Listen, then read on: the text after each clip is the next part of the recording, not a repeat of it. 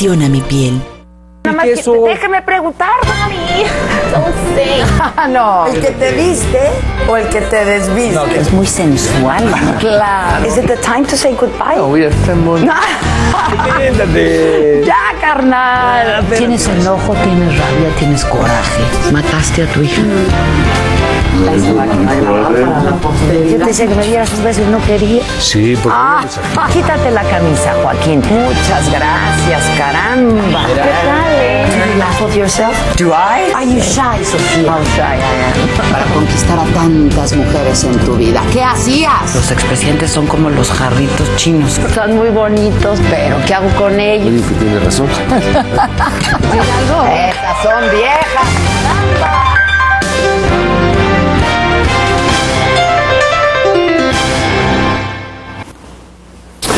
Sergio Torres Félix, presidente municipal de Culiacán, bienvenido.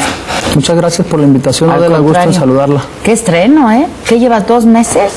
Llevo 2 meses y estos días del año estoy muy contento de ser alcalde de uno de los municipios más importantes de México. ¿Y muy complicado ahora? Sí, complicado, pero vamos bien, hay vida social, vida pública, vida comercial, que estamos avanzando y estamos generando un municipio más competitivo. Oye, ¿eres alcalde de qué ciudad? ¿La que está por encima o la que está por abajo? Porque parece que hay dos. Culiacán es la ciudad que está por arriba y la ciudad que está por abajo. Soy alcalde del municipio de Culiacán, un municipio que tiene igual o mayor población que estados completos como Baja California Sur, como Colima, como Campeche, como Tlaxcala, como Aguascalientes, que casi somos 1 millón de habitantes y que estamos trabajando para salir adelante de la...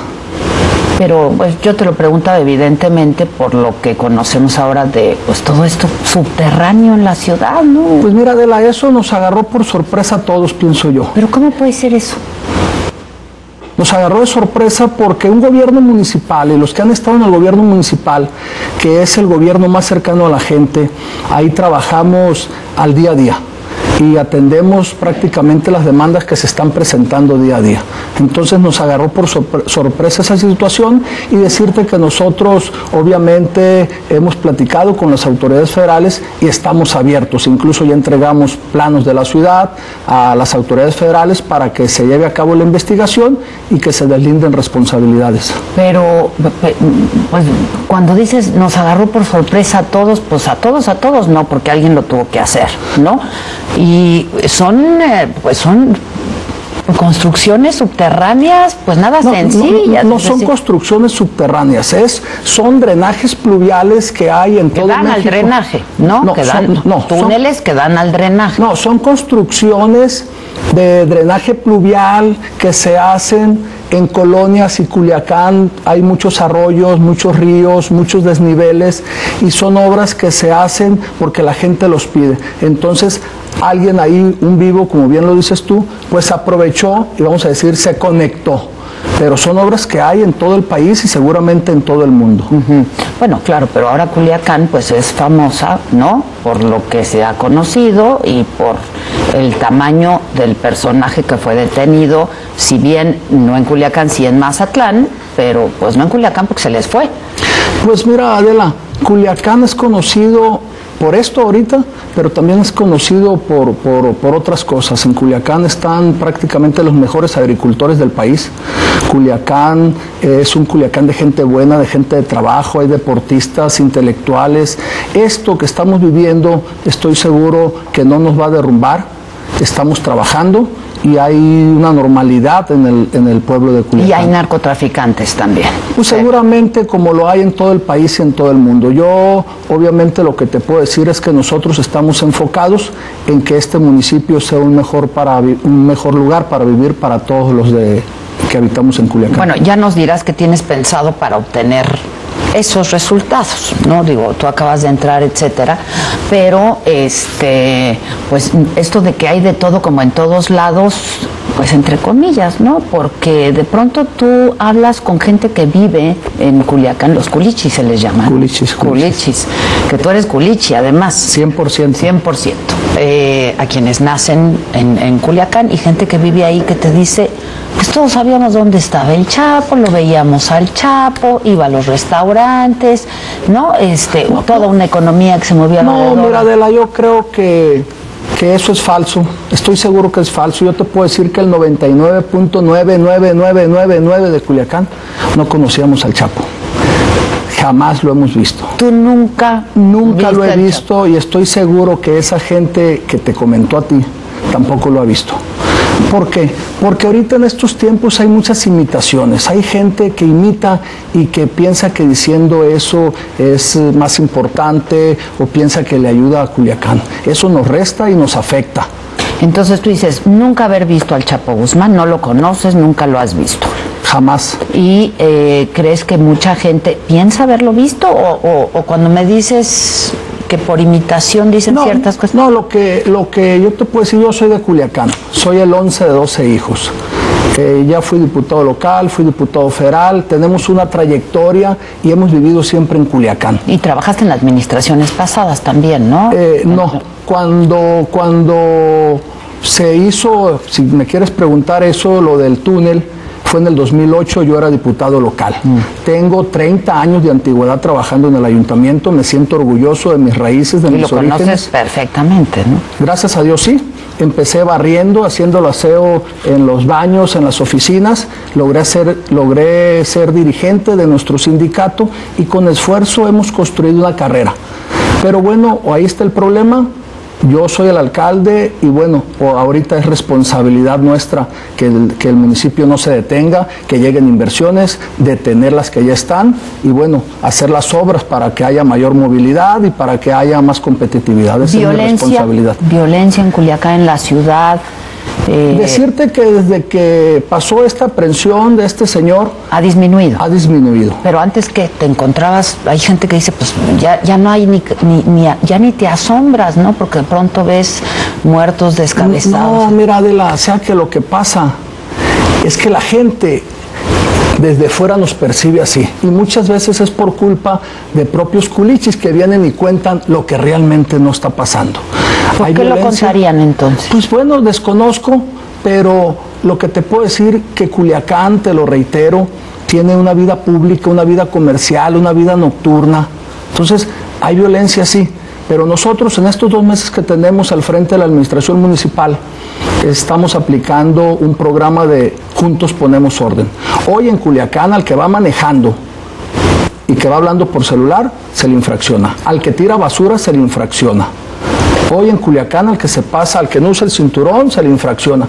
Porque somos muchos que vamos a Estados Unidos y en cuanto cruzamos la línea, somos los mejores portados. Si llegamos a Culiacán, tiramos basura, no respetamos la autoridad, hablamos por celular, yendo manejando. Y Culiacán es la ciudad donde más muertes de jóvenes hay por ir manejando, ir hablando e ir ingiriendo bebidas embriagantes. Entonces, con ese programa estoy seguro que vamos a mejorar en Culiacán. Sergio, y también se les detiene cuando se manifiestan por ir diciendo malas palabras, palabras altisonantes, por ir pintando.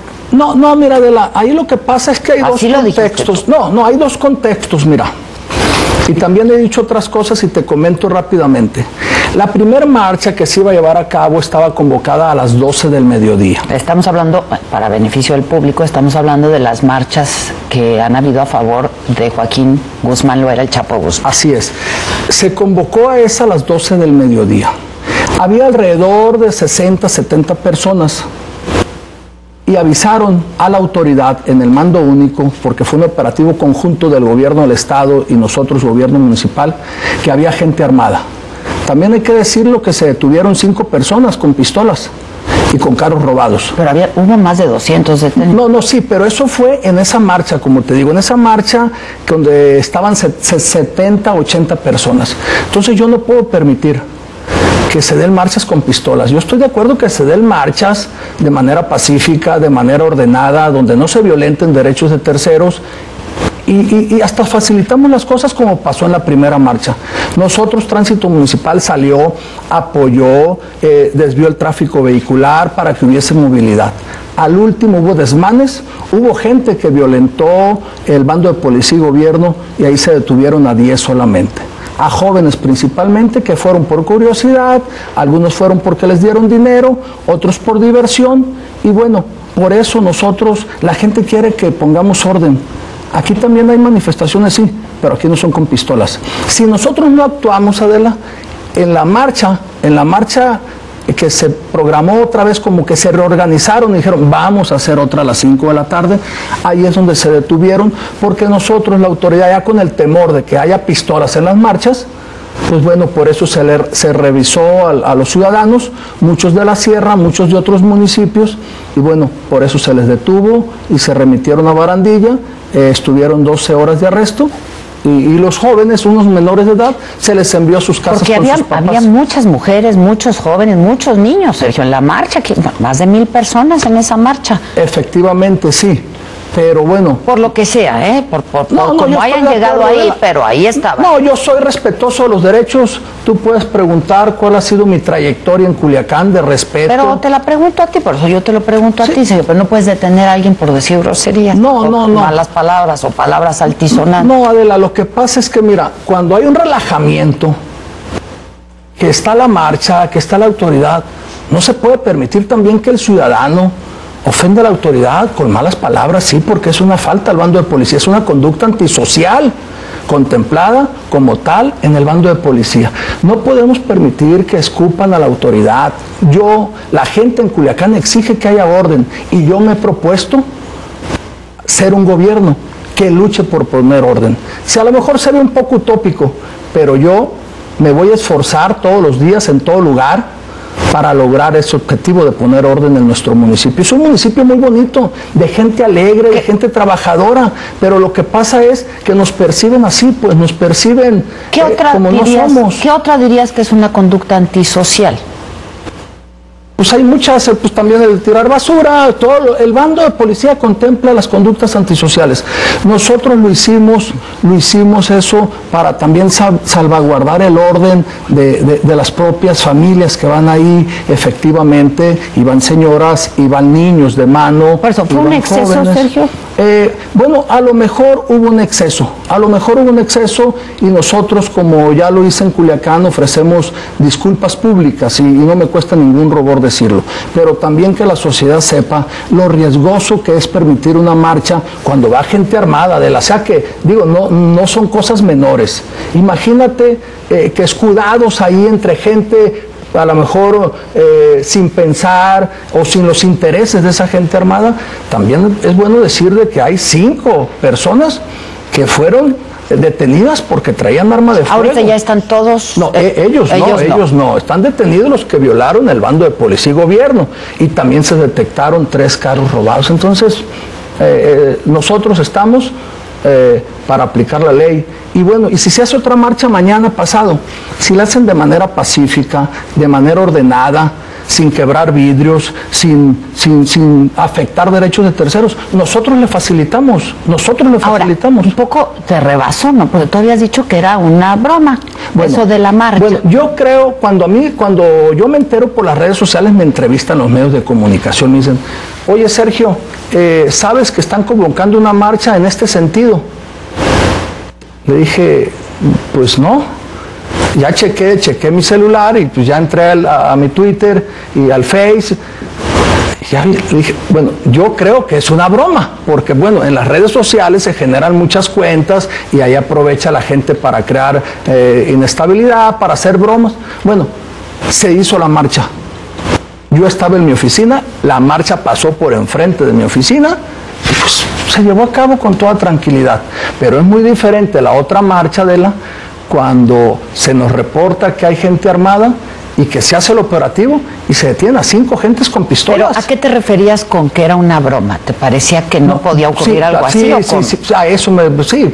¿A quién se le va a ocurrir hacer semejante cosa? A eso. O sea, una marcha a favor de un narcotraficante. Pues sí, de este señor, y yo creo que esto nos debe de mandar el mensaje a todos, a los 3 niveles de gobierno. ¿Cómo lo lees entonces? Pues ¿qué está pasando? Porque además, Sergio, pues la convocatoria fue importante, más de 1000 personas, 1100, 1200 personas. En la segunda. Tú te preguntaría cuánta gente iba a tus convocatorias, pues mira, cuando estabas en campaña. Adela, ya creo que cualquier candidato querría. Mira, yo lo que te puedo decir es que debemos de leer ese mensaje como una derrota cultural para los 3 niveles de gobierno.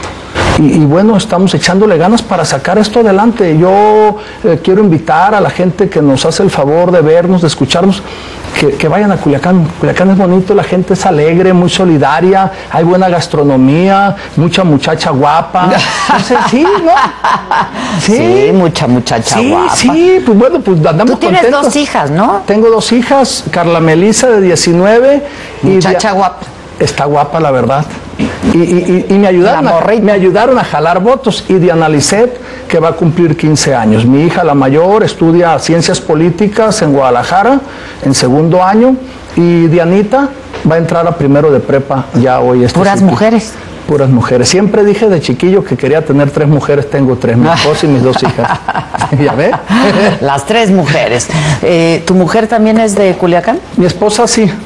También es de Culiacán. Bueno, te preguntaba yo si alguna vez lograste convocar esa cantidad de gente. Te quiero decir. ¿Cómo leer eso? Me dices, me fue muy bien en la campaña, no lo dudo. Adela, bueno, mi Twitter es Sergio Torres CLN Culiacán y el Face es Sergio Torres Félix. No, tú muy bien, aprovechando aquí. No, es para que veas, porque lo que te voy a decir a lo mejor puedes decir, me está tirando rollo el Sergio. No, es para que veas cómo estuvieron mis actos. La gente se involucró. Una Eres muy querido austera. En la ciudad. Bueno, la gente confía en nosotros, y bueno, esa es una enorme responsabilidad. Hoy que tengo el privilegio de coordinar los esfuerzos de los culiacanenses, pues les tengo que echar muchas ganas. Ahora, dime, tu gabinete, ¿tuviste que cumplir alguna cuota? Mira, es gente que la gente de Culiacán sabe quiénes son. Te lo comento, el señor secretario del ayuntamiento y coordinador de gabinete es doctor en Ciencias Políticas, Guadalupe Robles. El tesorero es Edgar Kelly, que tiene estudios de posgrado en Harvard. Pero bueno, estamos trabajando con ellos de la mano y el reconocimiento que tenemos nosotros de prestar buenos servicios públicos, de tener las calles limpias, de tener los parques y jardines arreglados, yo obviamente se lo debo a la gente del sindicato, a esa gente que no valoramos, Adela, esa gente que son héroes anónimos y son los que hacen posible que te recojan la basura, que tengas el parque limpio. No los valoramos. Yo por eso estoy muy contento con ellos y estoy trabajando en coordinación con nuestro sindicato. Cuando dices, se tiene la impresión, esta imagen y que es necesariamente falsa, necesariamente, o se es de los buenos o de los malos en Culiacán, Sergio? No necesariamente. Lo que te digo es que alguna gente nos pueda percibir en un Culiacán que no es el que estamos viviendo nosotros. Nosotros vivimos todos los días en Culiacán y la gente sabe lo que estamos diciendo. El Culiacán del trabajo, el Culiacán de la gente buena, de la gente esforzada, el del Culiacán donde hay vida nocturna, donde hay vida pública. Es que yo he revisado, por ejemplo, la prensa local y es brutal, ¿no? Violencia, agresiones, etcétera. Mira, Adela, pasan cosas y sí pasan. No podemos tapar el sol con un dedo y yo no soy de eso. Yo soy igual que tú, que nombra sus cosas por su nombre. Yo lo he dicho, que en estos casos que se están viviendo nosotros no vamos a hacer tapaderas de nadie. Nosotros estamos abiertos, somos un gobierno transparente, un gobierno que rinde cuentas y estamos a disposición de cualquier autoridad para facilitar y para coadyuvar para que las cosas se aclaren, cualquier investigación, que se deslinden responsabilidades y que se le aplique todo el peso de la ley a quien haya cometido alguna situación. ¿Te ha buscado la Procuraduría, las autoridades para pedir apoyo? Hay policías que están siendo investigados, se hablaba de patrullas clonadas, se hablaba de manera oficial, policías que estaban involucrados. De manera oficial no ha llegado ningún oficio. Lo que sí se acercó fue la Secretaría de Marina para que le facilitáramos un espacio público con ciertas características para ellos poner ahí un destacamento temporal y bueno, nosotros se lo facilitamos. ¿Para qué? Para tener ellos ahí a sus agentes para estarse desplazando, estar patrullando, digámoslo así. Tenemos una muy buena coordinación, con el señor gobernador. Pero ¿a ti te parece que es importante que esté ahí la Marina? me parece que es importante para que se investiguen las cosas y se deslinden las responsabilidades. Y obviamente nosotros estamos con toda la disposición de trabajar en coordinación con ellos, como lo estamos haciendo con el Ejército, con la Sedena, con la Marina, con la PGR, con la Policía Federal Preventiva, con la del Estado. Pues es la mejor, no se puede de otra manera, sino de ir unidos en equipo para darle buenos resultados a la gente. Ahora, esto de las patrullas, esto de los policías que pueden estar coludidos, ¿cómo? De manera extraoficial, por un periódico de aquí nacional me enteré que se está investigando a algunos policías. Entonces, obviamente nosotros lo hemos dicho de que celebramos que esto sí sea y que se deslinden las responsabilidades y se castiga a quien se tenga que castigar. ¿Hay, qué, 1,200 policías en el municipio? ¿Cuántos policías hay? Sí, hay alrededor de 1,380 entre municipales y agentes de tránsito. De los cuales la mitad prácticamente no pasaron las pruebas de confianza. Sí, Adela, efectivamente es un problema prácticamente nacional. Es un problema nacional porque te pongo un ejemplo. Mi papá fue policía municipal. Sí, por eso te lo pregunto. 24 años. Fue no había control de confianza en aquel entonces. 24 años, falleció hace 28 años, que en paz descanse. Que fue el que me consiguió mi primer trabajo en el ayuntamiento. ¿Murió joven? Murió de 66 años. ¿Joven? Lo que pasa, sí, joven, y yo soy el 11. Yo tengo hermanos más grandes que ustedes, fácil, de edad. Unos viven en Estados Unidos, otros en Culiacán. ¿Por qué dices que ustedes y tú y yo somos de la misma edad? Pues, pero para no hablar en primera persona. Para no hablar en primera persona. Adela, y te digo, ¿qué pasa ahí? Que un policía entra de policía, entra físicamente bien, tuvo algún enfrentamiento, sale con un poquito de hipertensión, engordó algunos kilos, hay algunos que le pegaron un balazo defendiendo a la ciudadanía, y cuando va al control de confianza ya lo reprueba porque renguea poquito. Pues entonces también yo creo que debe haber más criterio en los exámenes y más flexibilidad. Es un tema nacional que se tiene que atender, yo pienso que con urgencia. Ya. Oye, cuando tú estuviste en campaña, Sergio, ¿se te acercó a alguien, se te hizo algún ofrecimiento de estos que se llaman, pues los buenos, no los buenos, pero sí los malos? La verdad, porque... La verdad, digo, estás pintando un escenario como que si ahí no pasa nada. No. Pasan cosas como pasan en muchas partes de México y del mundo. Bueno, pero en este momento Culiacán, no se me estamos acercaron. hablando de Culiacán. ¿Por qué? Porque, bueno, las encuestas desde mucho tiempo antes nos veían ganadores. Sí, pero es que si te dicen, ponen y quitan presidentes municipales, ponen y quitan secretarios de seguridad, ponen y quitan policías. Hay muchas leyendas urbanas. Hay muchas leyendas urbanas y muchos mitos en esos temas. Yo lo que te puedo decir, a mí no se me acercaron. Yo hice una campaña muy austera. Hice la campaña con la gente de las colonias populares. ¿Recibiste algún tipo de apoyo de alguien que estuviera involucrado en crimen organizado? No, la verdad que no, el apoyo... Ni económico, ni de ningún otro tipo. No, el apoyo que se nos brindó fue el apoyo del partido, el apoyo institucional, y obviamente se miraba, pues ganamos muy bien, gracias a Dios. La gente votó por nuestra propuesta, que es una propuesta que enarbola el Partido Revolucionario Institucional, y bueno, hoy lo que estamos haciendo es gobernar. Algunos nos critican porque dicen, oye, el Sergio, ¿cómo que nos va a multar porque tiramos basura si tenemos 50 años tirando la basura? ¿Cómo que nos va a multar porque voy hablando por celular? Pues sí, lo estamos multando. Yo estoy de acuerdo que unos se enojen, pero estoy seguro que a la vuelta de 2-3 meses, Adela, nos los van a agradecer. Y van a ver que esa medida es en bien del pueblo y en bien de Culiacán. La gente quiere mejores gobiernos, sí, y nosotros queremos también mejores ciudadanos, ¿no? El gobierno solo es difícil que logre cumplir sus metas, pero cuando lo hacemos junto con la sociedad, te quiero dar un ejemplo. Oye, perdón que te interrumpa, estaba yo pensando que hace unos meses estuvo aquí sentado César Millán, no sé si lo conozcas, pero es tu paisano, el entrenador de perros, famosísimo. Sí. Estuvo aquí y por algún motivo, no sé, le dije, ¿qué quieres ser de chico? Algo así, pues narco, pues si allá todo el mundo quiere ser narco. Y un poco te lo pregunto porque pues estas marchas, ¿no?, tan nutridas, de tanta gente, de jóvenes, de niños, de mujeres, pues te hablan un poco de eso, ¿no? Pues es lo que te comento, Adela, es una derrota cultural para todos, que nos debe de abrir también un poco, ¿verdad?, la acción de gobierno, en que debemos de trabajar más en valores, más en la familia, de ir al rescate de esas colonias, de esas comunidades que están olvidadas, que tienen pobreza, que tienen alta y muy alta marginación. Sí, claro, tenemos que hacer cosas. La gente también está inconforme en muchas cosas. ¿Tú de niño qué querías ser? Yo primero quería ser profesionista, quería ser licenciado en Derecho, y como ya cuando salí de la prepa dije, licenciado en Derecho, pues la gente, no, que licenciado en Derecho es puro leer, que como que los que no querían estudiar, dije, bueno, pues voy a estudiar contabilidad. Estudié contabilidad, y ya que salí de contabilidad dije, no, pues a mí lo que me gusta es Derecho, y me metí a estudiar Derecho ya casado. Estudié y pues bueno, gracias a Dios me fue muy bien y soy egresado con mucho orgullo de la Universidad Autónoma de Sinaloa. ¿Y tú eres Sergio Torres Félix? ¿Torres Félix son dos apellidos o es No, Torres? son dos. Son dos, Torres Félix. Mi papá Torres y mi mamá Félix. Oye, y a ti pues iba a decir se te señala, pero en realidad sí se te acusa, ¿no? Como si uno pudiera hacer algo con los parientes incómodos, pero a ti se te acusa de, pues, tener parientes incómodos.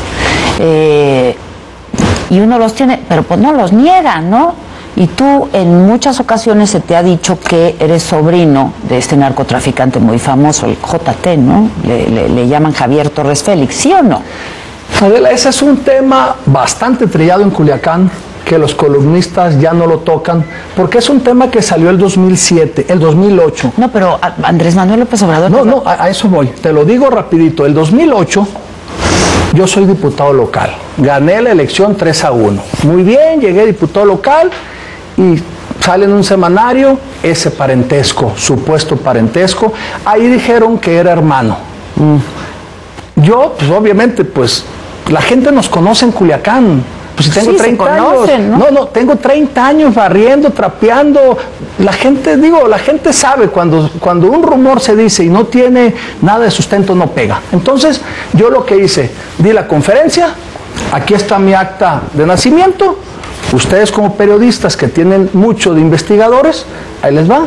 Yo les pido que vayan, chequen, y si soy hermano, si soy primo, si soy sobrino, díganlo. Y si no soy, pues háganme el favor de también decirlo. La gente sabe en Culiacán. Efectivamente, cuando fui candidato a diputado federal, Andrés Manuel hizo el comentario en Guasave, que el candidato, en este caso yo, del PRI, y yo, sí. Nadie le hizo caso. Te digo cómo gané, 3-1, otra vez. La gente nos conocemos, pueden decir misa, la gente sabe.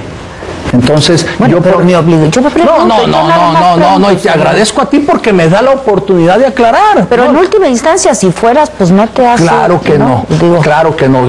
A la familia se le quiere. ¿O no? Sí, pero Así que. No, pero si fuera familiar, pues lo dijese. ¿Por qué? Porque la verdad siempre sale a flote, Adela. Si luego no vayan a sacar una foto. Pues bueno, yo invito, si alguien de los que dicen, o alguien de los que a lo mejor, por lo que le llegó la información a usted o a Andrés Manuel, pues que la saque. Yo creo que ya lo hubieran sacado. Ya fui candidato a diputado local, ya fui candidato a diputado federal y ya fui candidato a presidente. Del Chapo nada tampoco, ni lo conoces, me dices. ¿Al JT, por ejemplo, lo conocías? No. Tampoco. Porque es gente... Porque también te ligan de alguna manera con el Mayo Zambad. Mira, Adela, el que digan, bueno, vivimos en Culiacán, somos figuras públicas y obviamente... Pero además, es grande, es una ciudad grande, sí, Culiacán, pero finalmente también se conocen, ¿no? Por eso yo te digo, nunca los viste, nunca nada. No, es un municipio muy grande, no te digo que Culiacán... Del tamaño de un estado. De varios estados, así, de un estado. Entonces, somos figuras públicas en la... Mira, cuando tú eres candidato, si quieren que se sepa todo de ti, lánzate de candidato. Yo ya fui candidato 3 veces y ya fui presidente del PRI, ya fui regidor. Entonces, yo creo que si fuese así de verdad, ya hubiese salido. Entonces, yo estoy contento, estoy alegre de ser el que coordina los esfuerzos de ese gran municipio que es Culiacán y le vamos a echar muchas ganas para sacar adelante esta situación y para que Culiacán sea más competitivo de lo que es. ¿Por qué te distanciaste del presidente anterior? No, somos amigos. De Aarón Rivas. No, ¿sí? Somos amigos. Incluso, te lo comento, tenemos un grupo que se llama Culiacán. ¿Qué es esto del grupo Culiacán? Él entró por mí, cuando yo fui diputado local, él entró por mi distrito y ganó muy bien, gracias a Dios. Entonces, somos compañeros del partido, somos amigos.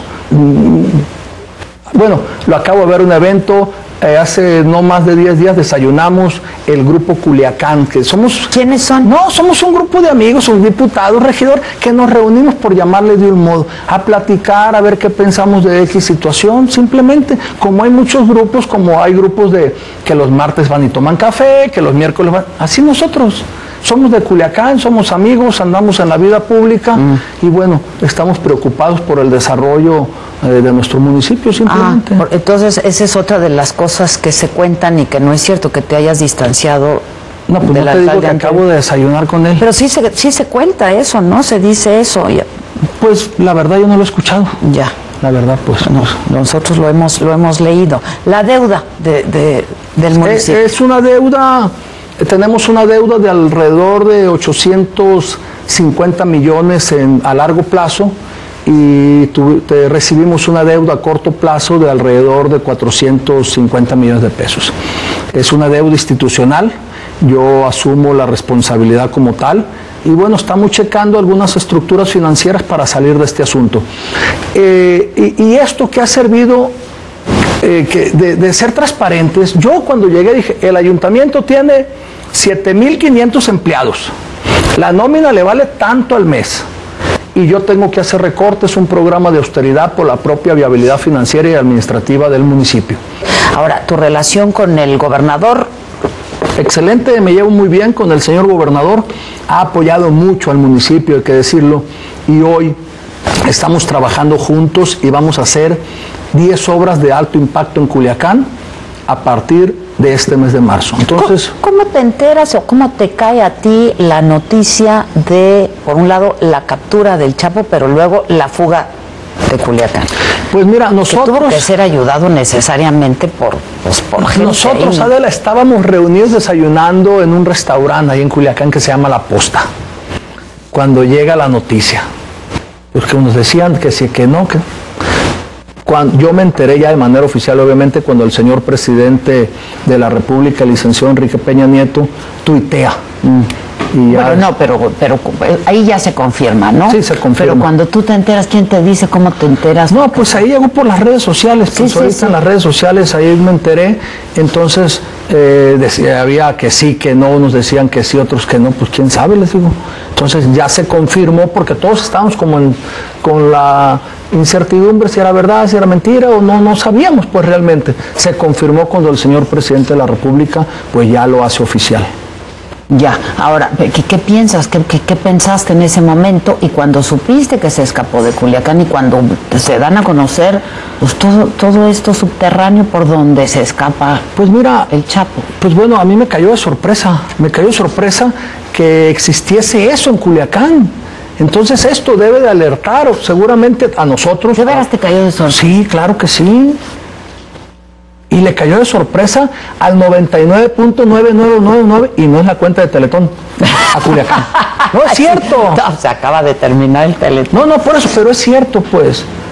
Cayó de sorpresa, pues obviamente que cayó de sorpresa. Y eso nos debe de alertar a las autoridades municipales, estatales, federales, al ejército, a la marina, para que chequen en Culiacán y en muchas partes del país, ¿no? Entonces, cayó de sorpresa. Yo creo que al propio gobierno también le cayó de sorpresa, al gobierno de las otras instancias.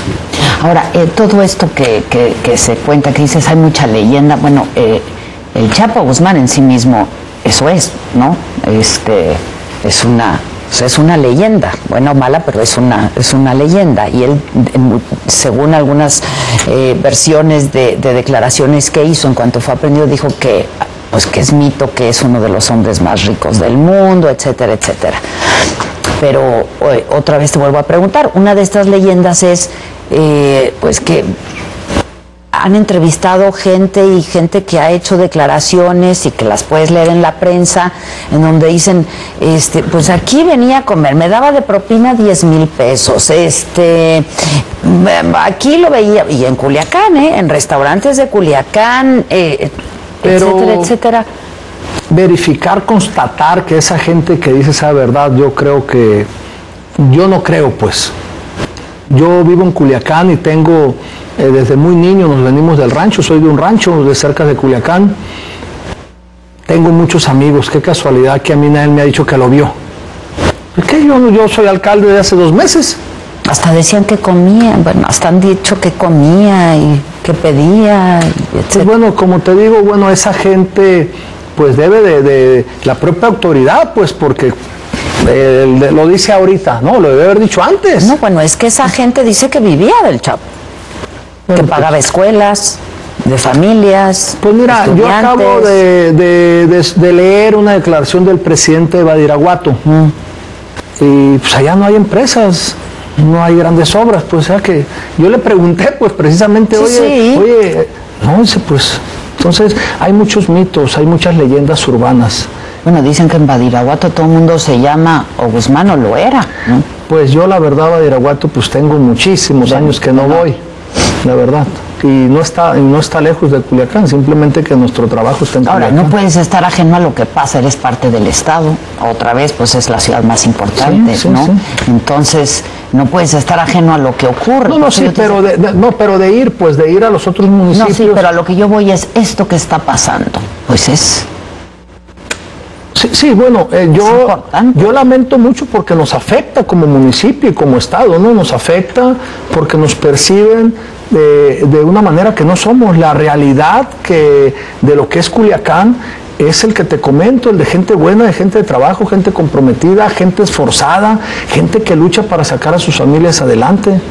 Ese es el verdadero Culiacán. Ahora, en la marcha, por ejemplo, yo vuelvo a la marcha, porque esto nos habla de cuando se da una convocatoria de esas, ¿no? En la defensa, pues, de un narcotraficante, ¿no? Entonces, por eso tengo necesariamente que volver a eso, porque nos habla de una descomposición. Sí, nos habla de una derrota cultural. Y entonces, ¿y qué hay que hacer? Bueno, hasta del helicóptero tiraban billetes de 200 pesos, ¿no? De eso no tengo información, pero mira... Bueno, pero regalaban dinero, regalaban billetes. Porque el helicóptero que andaba era del gobierno, y el gobierno ahorita para tirar dinero no hay, estamos para que nos den, para hacer obras. Ustedes pero mira, el dinero. Así es, mira. Nos habla de una derrota cultural, pero si tú checas la invitación que hicieron en las redes vengan, va a haber dinero, va a haber regalos, va a haber comida. Entonces la gente va, unas seguramente fueron por diversión, otras por curiosidad. Y otras genuinamente, ¿no? Y sí, las menos estoy seguro. Muchos por dinero. Imagínate, con esa convocatoria, pues aquí somos 5, tenemos el refrigerador vacío, vámonos vieja con todo y plebes, y te regresas con 5,000, 10,000 pesos. Entonces, eso es lo que pasó, pues. No es esa marcha no representa al Culiacán el nada. El Culiacán, el Culiacán, vamos a decir, el que estamos viviendo es el Culiacán que te comento. ¿Y se ha hablado de otras marchas?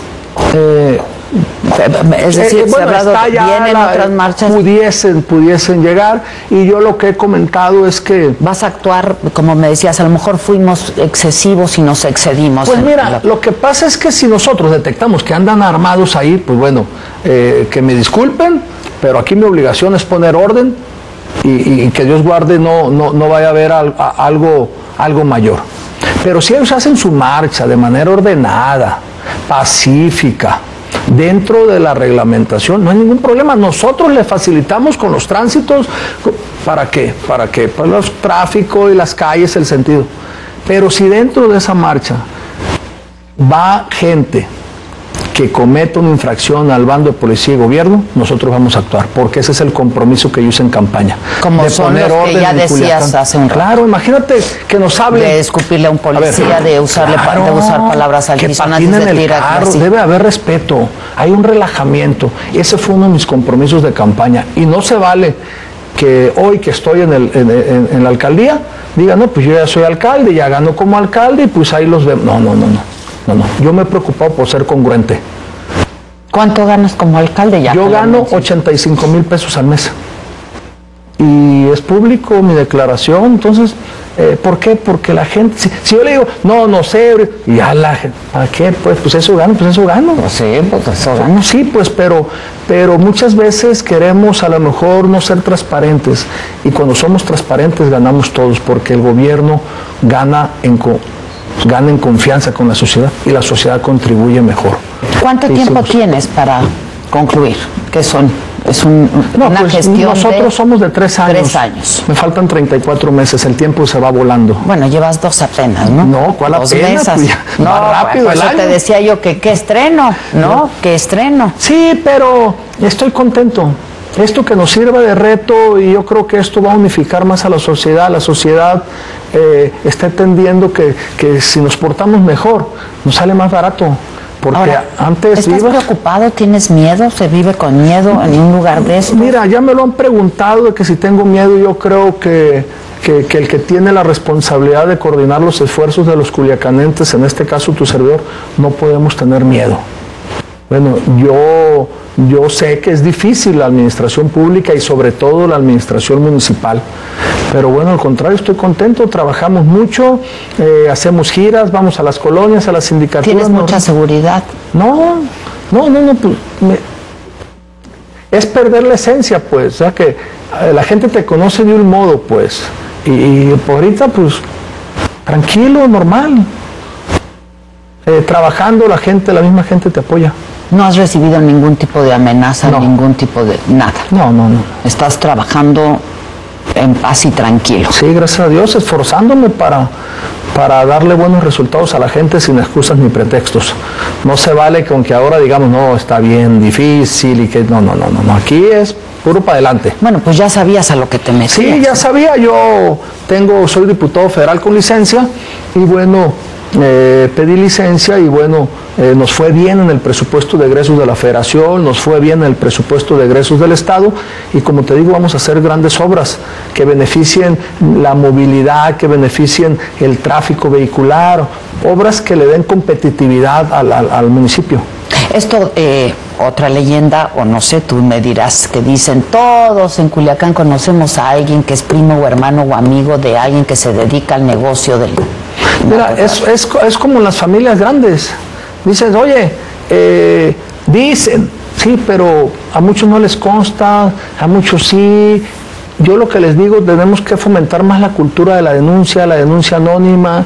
Yo lo que te puedo decir es que en Culiacán se respira un clima de trabajo. Ayer tuvimos un evento con niños, rompimos el récord en medallas en la estatal y esos eventos a mí me fortalecen. Tú eres mucho. deportista, ¿verdad? Sí, juego fútbol. ¿Soccer? Soccer. ¿Soccer? Soy patrocinador de equipos de niños, de niñas, de jóvenes y uno de viejos para jugar yo. Pues yo agarro el balón, me meto y que se meten otros 10. Es una liga que se llama Liga de la Zagarpa, jugamos los miércoles. Ya. Y me ha ayudado mucho el deporte. Ahí en esa liga van magistrados, van licenciados, van albañiles, van gente que maneja un camión, vamos de todo. Y eso nos ayuda mucho. Ahora que sabes pues todo esto que hemos sabido todos y que se supo a nivel nacional, tendrás que poner mucha más atención, supongo, en estos temas, ¿no? Entonces, Sí. bueno, nos cayó de sorpresa, pero ahora que se saben muchas cosas, pues habrá que poner mucha atención. Sí, yo creo que todos debemos de tener más atención. Yo veo al gobierno federal aplicado en ese tema y como te digo, nosotros facilitamos lo que nos han pedido y estamos abiertos porque yo lo que quiero es que se aclaren las cosas de la marcha, de lo que está pasando. Bueno, pues. y sobre todo lo que se sabe de los policías, las patrullas, etcétera, etcétera, que eso sí está sujeto a investigación, ¿no? Sí, totalmente. Se encontró una patrulla, Charger creo que era, clonada, pero esa patrulla, ese número nunca ha existido en la corporación de la municipal y bueno, se está investigando. Presidente, pues mucha suerte, muchas gracias. Gracias a Yo ti. decía que es un inicio, pues sí, complicado, pero seguramente pues así será tu gestión, ¿no? Sí, mi gestión va a ser obviamente con retos, pero no hay ninguna duda que los mejores 3 años para Culiacán están por venir, Adela. Ojalá Ojalá que así sea. Primero Dios. Gracias, Sergio Torres Félix. Gracias. Muchas gracias. Y hasta la próxima porque estaremos en contacto. Ojalá, Gracias. primero Dios. No, hombre, venía. Es la primera vez que me maquillan. Te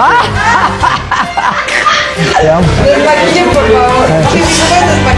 Pero bien, ¿no? Memo, no, muy bien. No, hombre, venía bien. Pues nervioso es normal. Sí, no, claro. imagínate por qué. No, y aparte por ser tú, porque nomás te vemos en la tele y oye, pues, ahí que te va a estamos, ahí colar, estamos. pues ni modo, pues. Mira, cuando tú me. Sí, mucha raza, pues. Es más, hubo raza que me dijo, ¿sabes qué? Pues ni vaya, Ni vaya, repórtate ¿pa' que me qué hiciste va? algo de la panza.